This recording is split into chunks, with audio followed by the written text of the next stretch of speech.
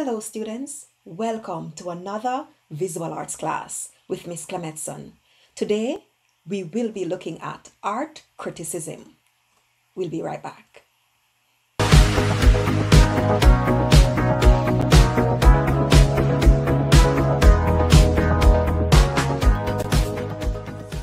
Alright students, so welcome back. So like I said before, we are looking at art criticism today.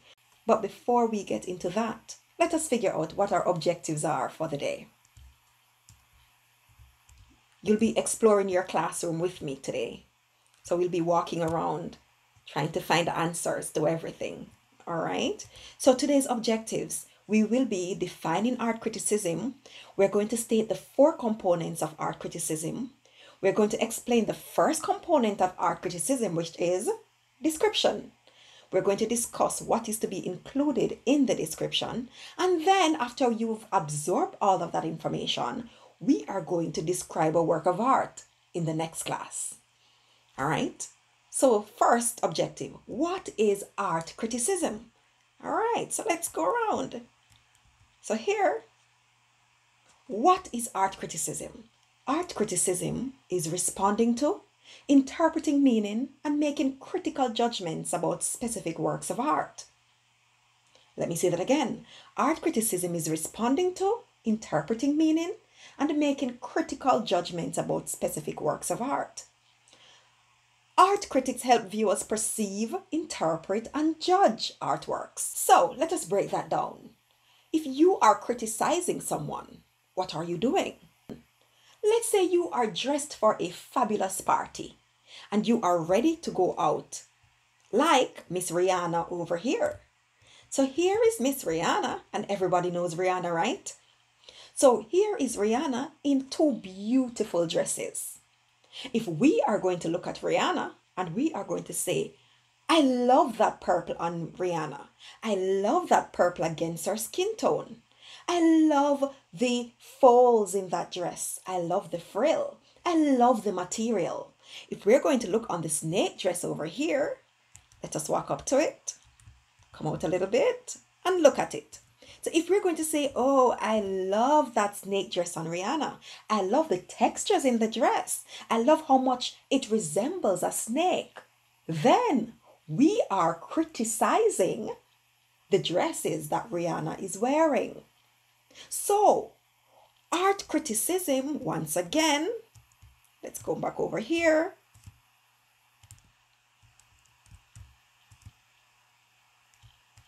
Art criticism is responding to, interpreting meaning, and making critical judgments about specific works of art.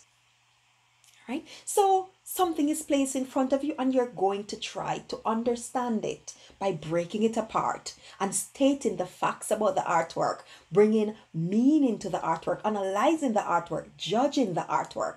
So that's what art criticism is all about. Okay? Moving on. All right. So let's say now, in criticizing a work of art, there are 4 components involved. These components are 1, description, 2, analysis, 3, interpretation, and 4, judgment. All right, students? All right, so what is the description all about? The very first stage. What is the description all about? The description answers the question, what do you see? There should be no analysis, no interpretation, no judgment in this portion of art criticism. You are only answering the question, what do you see? So if you say, if I ask you, what color is the sky? The sky is blue. You're not going to tell me what blue means or how you feel when you see blue, because that's not what I ask. I didn't ask you for that aspect yet. I only ask, what is the color of the sky? And the sky is blue. So you only state the facts. You bring no meaning to the facts. Is that clear? Excellent. All right, now what is involved in the description? Ask ourselves, what is involved in the description? Okay, so here we have what to include in the description. Name of the artist, year the artwork was created, the type of artwork that it is, the material used to create the work of art, exactly what is seen in the artwork without any subjective statements, meaning do not add your opinion to the artwork at this stage. Example, you're going to say, okay, I see a female figure, a red apple, a yellow comb on a table. You are simply stating what you see without any meaning. So we are finished with this aspect of the lesson. Everything in this room has been explained. Let's go into the next room.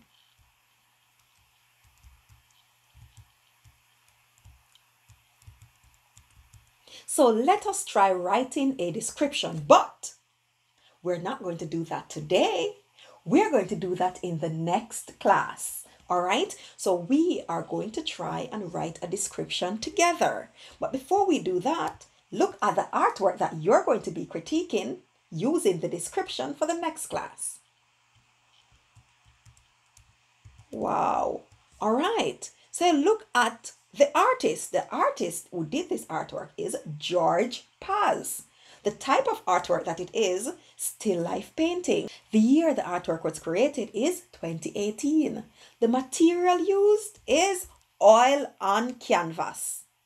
The size of the artwork is 18 inches in width and 18 inches in height. And these are the information that you will also add to your description. So remember what we said should be included in the artwork?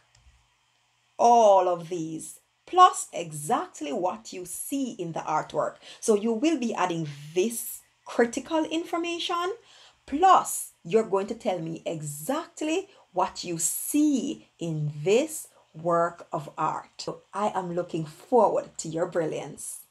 All right, so we will attempt to write a critique of this still life painting in the next class. And the stage that we're going to focus on is description. Thank you so much for your attention today. You are absolutely brilliant. See you in the next class. Thank you so much for watching. Please remember to like, share, and subscribe to Reach Educational Services.